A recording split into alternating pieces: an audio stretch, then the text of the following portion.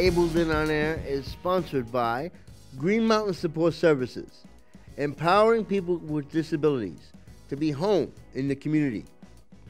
Washington County Mental Health, where hope and support comes together. Media sponsors for Ableton On Air include Parkchester Times, Muslim Community Report, www.thisisthebronx.info, Associated Press Media Editors, New York Parrot Online Newspaper, U.S. Press Corps Domestic and International, Anchor FM, and Spotify. Partners with Ableton On Air include Yachad New York and New England, where everyone belongs, and the Orthodox Union. Ableton On Air has been seen in the following publications: Parkchester Times, New York Parrot Online Newspaper, Muslim Community Report, www.thisisthebronx.info, and www.aish.com.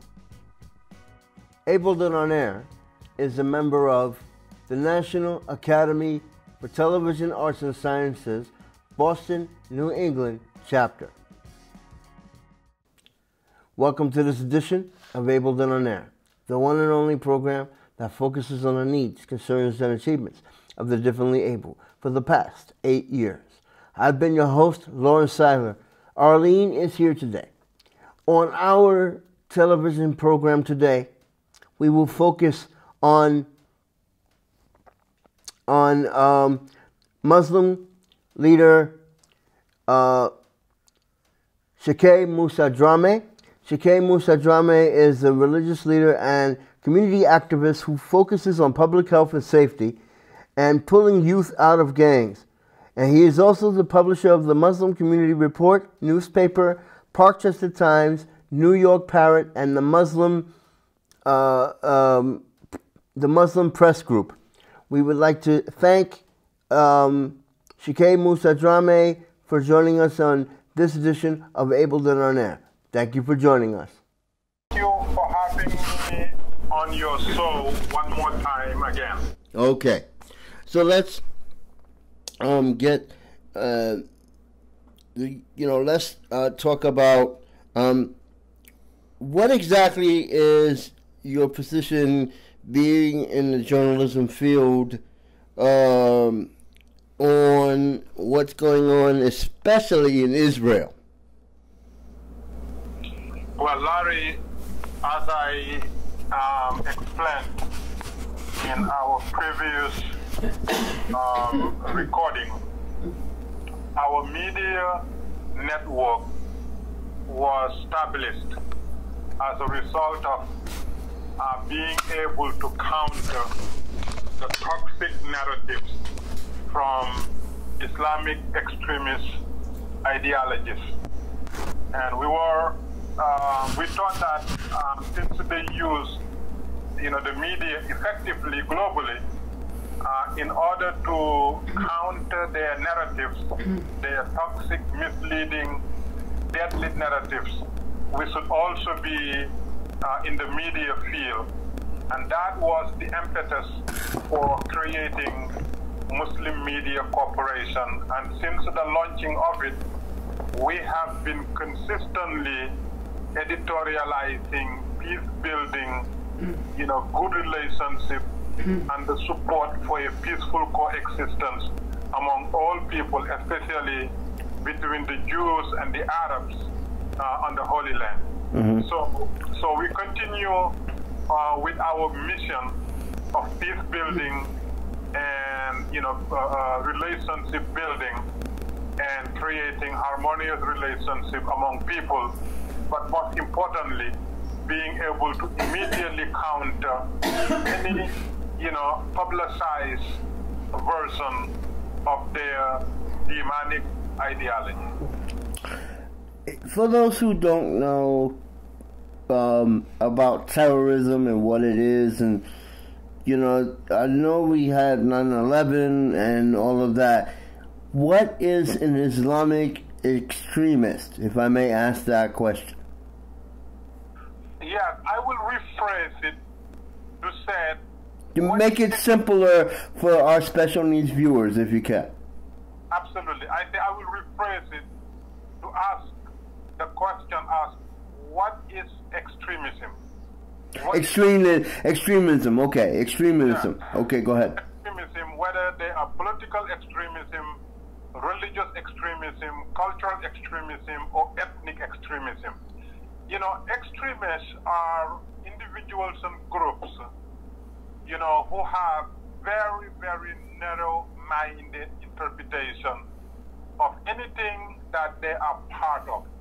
And they usually use whatever they deem to be the most accurate version of that which they believe and promote, no matter how evil it is, no matter how idiotic, no matter how deadly or toxic it is.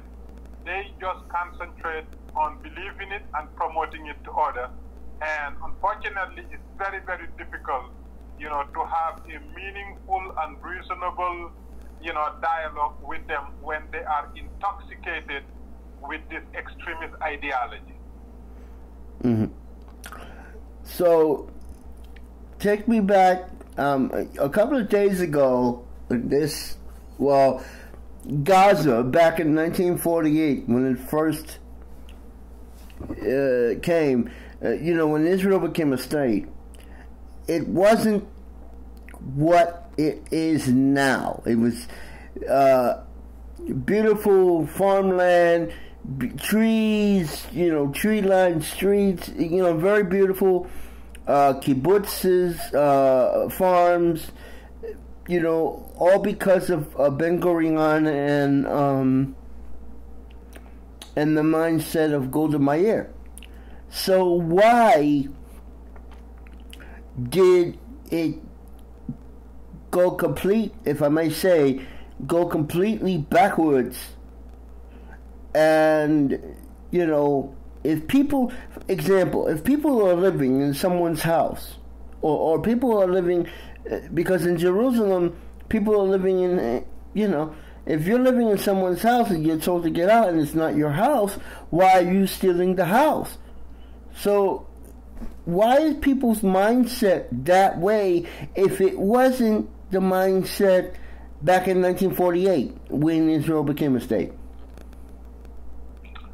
Well, you know, Larry, I am the least expert, you know, in the affairs of the Holy Land, Israel-Palestinian issues. However, you know, as an African Muslim and as a New Yorker who experience what extremism can do, I am very, very much interested as a peacemaker as well, you know, to see a peaceful coexistence, you know, in the Holy Land.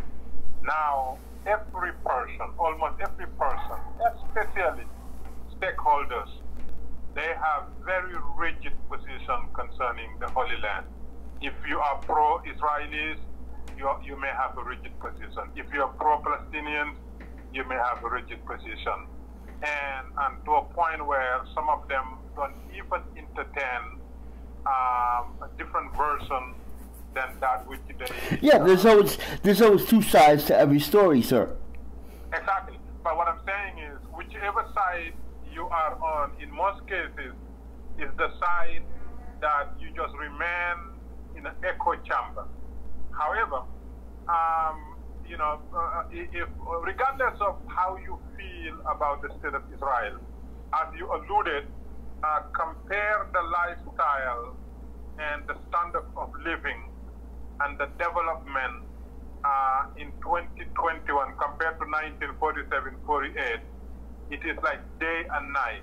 Now, regardless of how one feels about the state of Israel, one thing that no one can deny is, you know, the inventiveness, the innovativeness, and the leadership and the socio-economic development that these people who came and lived in kibbutzim, you know, they, you know, change, you know, the soil so that, you know, they can create some of the miracles of agriculture. And then they, go to Tel Aviv and Jerusalem, and they completely overhaul, the prehistoric living standards and bring it up to the most modern, most advanced, society in the world. So, these are noble achievements, noble development. Exactly, a little bit my point, because when the Nazis, we're talking about World War II and the Night of Broken Glass, okay, when the Nazis were also jealous of when a Jewish person had a business, butcher shop, a shoe shine place, clothing store, or whatever. They would break the windows. It was called Kristallnacht. They would break the windows of the Jewish person's business and take everything away from them. Is this something similar to, I know I'm supposed to remain, but, I'm supposed to remain neutral here. But is this something similar to that, or is this having anything to do with maybe some jealousy between the Palestinians and Israel? No, I don't think so. It's a totally different issues. Again, whichever camp you are in, then the other ones is, the perpetrator. Whichever camp, right or wrong, truth or false. Again, if you're pro-Israeli, then, the Palestinians, the Gazans, everybody is, terrorism, bad people, whatever. And then if you are pro-Palestinian or you're in Gaza, then you're fighting, aggression and occupation, and some would go as far as apartheid.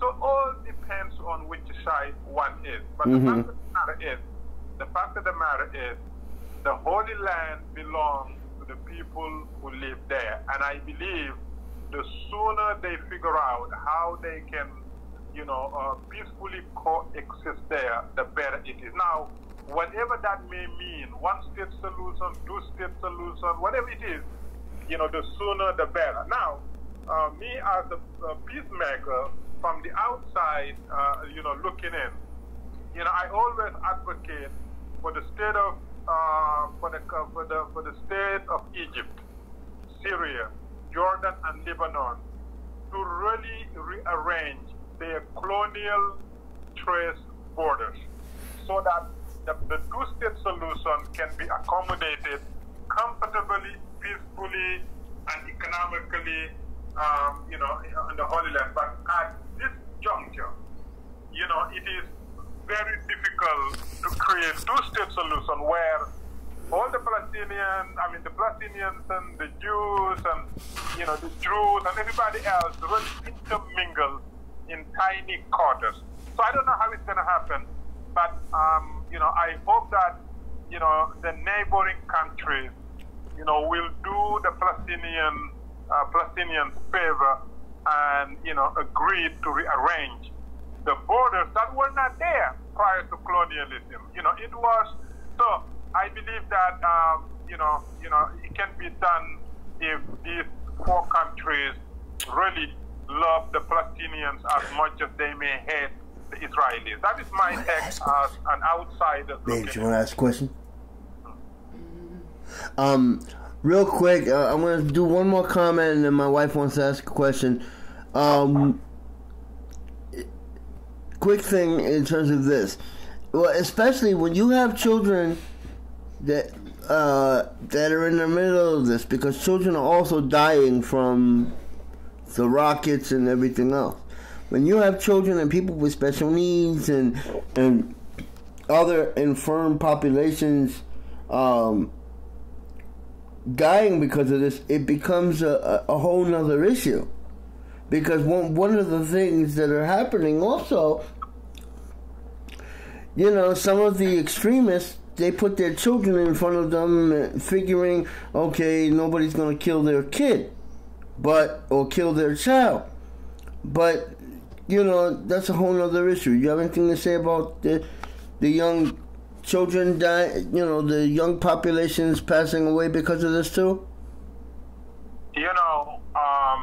Israel or Palestine or any other place, they should never ever be subject to a situation where their homes have bunkers or safety rooms because somebody else will throw a bomb or rocket on them. Nobody deserves it. So, you go to Israel, you visit some homes, or you visit homes, especially homes that are closer to the border, and all of them have safe rooms that children are taught as young as 4, 5, 6 how to kill, to run as fast as they can to go to these bunkers. That is absolutely unacceptable. So that's why whatever needs to be done to making sure that the threat that is looming over these homes will be eliminated once and for all. And also on Palestinian television, I've seen clips, and this is on YouTube, which is absolutely ridiculous. On Palestinian TV, you have people dressing up as characters such as Donald Duck and Mickey Mouse, with masks and things, teaching their kids how to shoot guns. That's a whole nother thing also. There are extremists on both sides. It depends on which side you are on, and there are very, very vicious extremists on both sides. And unfortunately, when you are in the ideology of extremism, unfortunately, you have very less restriction as to honoring the sanctity of life or the dignity of others or the protection of the public. So that is unfortunate. That's why peace building and peacemakers must be given opportunities to really continue on their work. That place is a holy place to most people.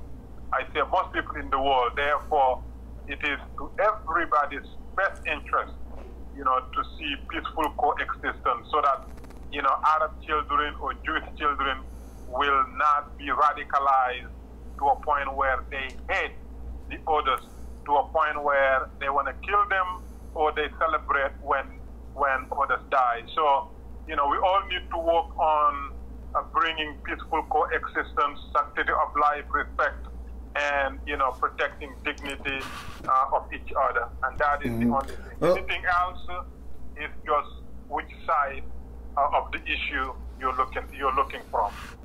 Okay, my wife wanted to ask a question. Go ahead. Hold on.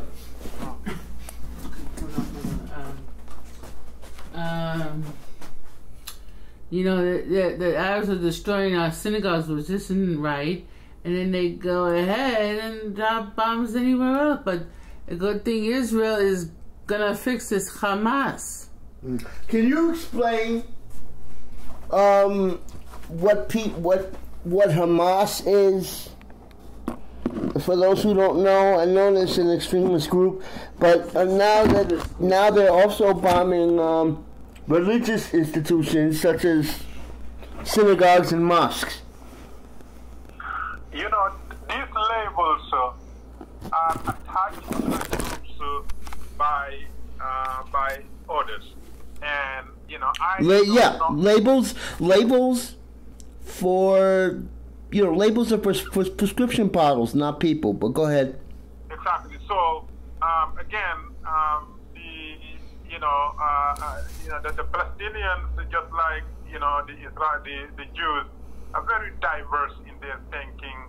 They have different positions and they have different mission. And some would want nothing more than to live peacefully and to see the Holy Land become a place where all the residents can coexist and do business with each other. And if you look at the recent, Abraham Accord, that tells you they are hungry for such a development.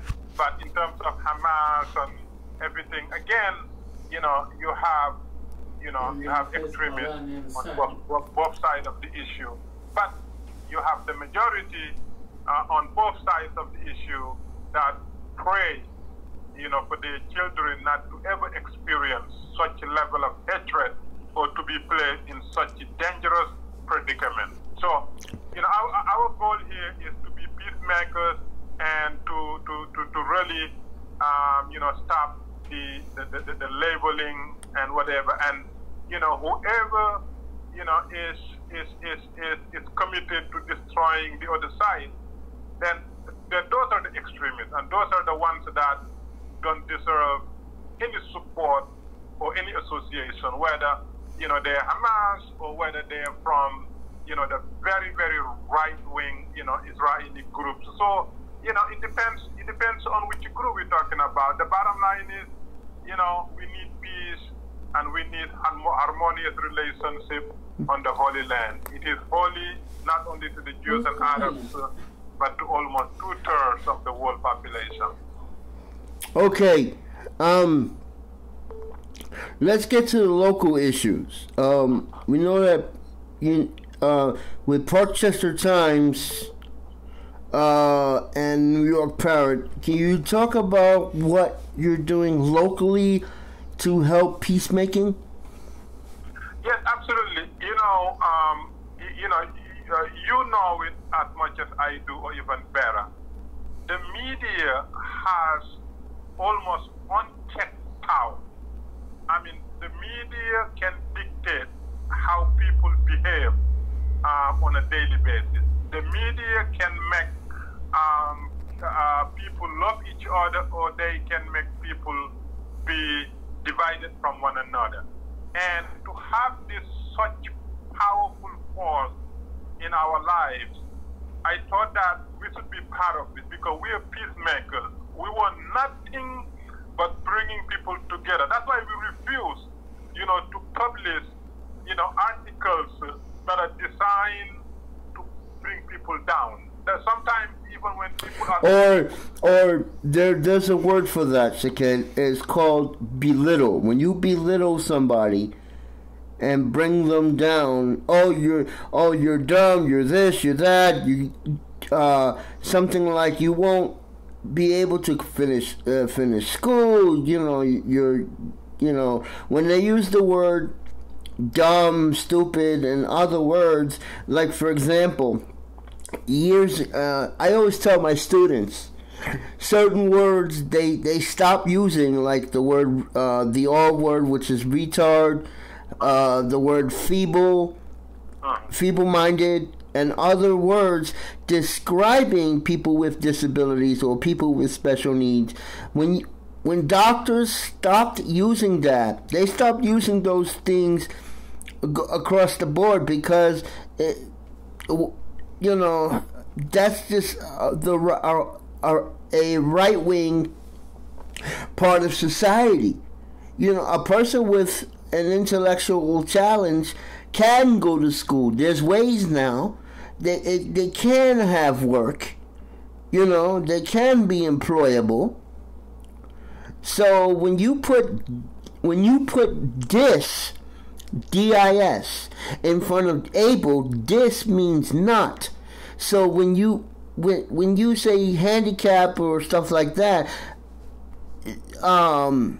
words hurt. Like you say labels. Go ahead. Yes, that's why, anytime you want me on your show, I'm excited, because you have been able to turn, what other people would have regarded, as disabled. You make it into abled, and you empower people, and you spread the message of equality and respect for all. And we need more people like you in many different places, because a lot of people, they may say dumb things, but they don't mean it because they don't know any better. Mm-hmm. When you educate them, a lot of people will take advantage of that knowledge that you infuse in them.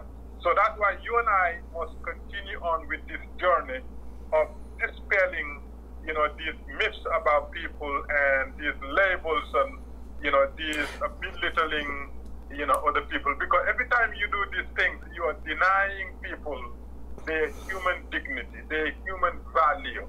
and their human work. I mean, why can't, example, I mean, this might be a little extreme, I mean, as far as my thinking is concerned, example, but do you know the show Shark Tank, yes? Yes. People go in there with ideas, hoping to get a deal, and own a business or have a business, and what's to say a person with a special need can't be a millionaire or have a business and be able to give people chances to own a business? There's a small percentage of people in the United States who are well off, but giving people chances and mentoring them in those chances, and giving them chances to own a business is the way things should be. They have situations where people work at home and they have a business, but they always put people with special needs in catchment or catch-all areas of it's a horrible word that's used. There's a horrible word that's used in Hollywood, and that is, Hollywood in terms of movies, and that is pigeonhole. Pigeonhole means putting people in a group and keeping them in that group, but not giving them a chance to come out of that group. So, example, when you have an actor that, if you have a special needs person or a challenged person who is in Hollywood trying to make it as an actor, and you put that person in a role such as a person in a wheelchair or a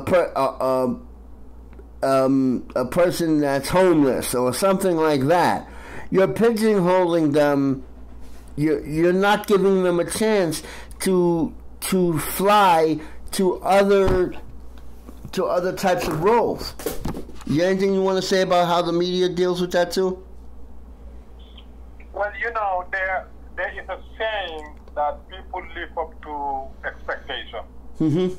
If you label people and you make them feel that they are not worthy, or they are not capable, or they are not smart enough, or they are not strong enough, or they don't have all the attributes required to get the job done, some will fall for it, and some will look at themselves and say, I can't do it because I don't have this, I don't have that. And then someone like you come along and say, no, you have everything you need because we are different. Now, you may not have this and that, but that does not mean you cannot achieve your goals and objectives. So people do things differently. So therefore, if you don't have this, you have the other thing. If you cannot do this, you can do other things. But every one of us is capable of meeting certain goals that we set. But that's why for you, to remove all these labels and it's very commendable, because you are telling people, regardless of who you are, where you are, what you look like, you can do it because you have it within you, and that is what we need to have more of. Even our children, if you continue to reinforce negative attributes, they will grow up, behaving exactly as you describe them. But if you, always praise them and encourage them and challenge them, they will also grow up knowing and believing that they can conquer the world. Yeah, people always feel sorry for them too. Mm-hmm. So what you're doing, what I'm doing, and what many other, individuals who are enabling folks, these are the services that are, important, that are praiseworthy, and that need to be, copied far and wide. So you and I have a lot of work to do, but you and I are doing trust me, our work is never done Mr. Drame. Correct. Our work will never be done, you know. Anyway, anything else you want to say before we end about New York Parrot and Parkchester Times and your media corporation? Yes, I want to begin. I want to end where we began, which is the challenges that we. Yeah, where do we see this peacemaking in the future? When we are as prepared and as committed and, as excited as the troublemakers. Unfortunately, what happened is that the troublemakers make all the noise, they create all the havoc, while the majority of the citizens who are, peace-loving, who are neighbor-loving, who have nothing to do with hatred, violence, but they're quiet. And if you're quiet, you're giving license to troublemakers. And that's why I refuse to be quiet. I refuse to be silent. I refuse to give them the license to use my silence to continue to commit mischief and divide people and hurt other people. So when the majority of, ordinary peace-loving people became as excited and as committed and as loud as the minority troublemakers, we will turn this unfortunately ugly world into the most beautiful, gorgeous mosaic. And that is our mission. And that's why you and I are always on the forefront of building bridges and bringing together and call evil where evil exists, and then praise people when they deserve to be praised. We would like to thank Shakib Musa Drame, Muslim leader, for joining us on this edition of Ableton On Air. For more information on his work, you can go to www.afcfp.org. That's American Friends for Combatants for Peace. So the website again is www.afcfp.org, American Friends for Combatants for Peace. And for more information on Shakib Musa Drame's work, also, you can go to www.parkchestertimes.com or newyorkparrot.com, as well as the Muslim Community Report. Again, this puts an end to this edition of Ableton On Air. I'm Lawrence Seiler. Arlene is here today. She would also like to thank our sponsors, Green Mountain Support Services, Washington County Mental Health, and many, many, many others for supporting Ableton On Air. Also, Ableton On Air is a proud member of the National Academy for Television Arts and Sciences, Boston, New England chapter. Thank you for joining us on this edition of Ableton On Air. I'm Lawrence Seiler. See you next time.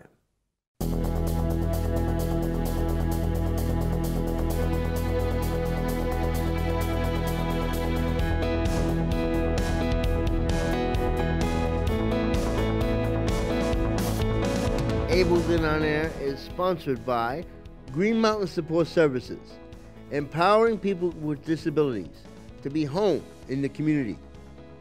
Washington County Mental Health, where hope and support comes together. Media sponsors for Ableton On Air include Parkchester Times, Muslim Community Report, www.thisisthebronx.info, Associated Press Media Editors, New York Parrot Online Newspaper, U.S. Press Corps, Domestic and International, Anchor FM, and Spotify. Partners with Ableton On Air include Yachad New York and New England, where everyone belongs, and the Orthodox Union. Ableton On Air has been seen in the following publications: Parkchester Times, New York Parrot online newspaper, Muslim Community Report, www.thisisthebronx.info, and www.aish.com. Ableton On Air is a member of the National Academy for Television Arts and Sciences, Boston, New England chapter.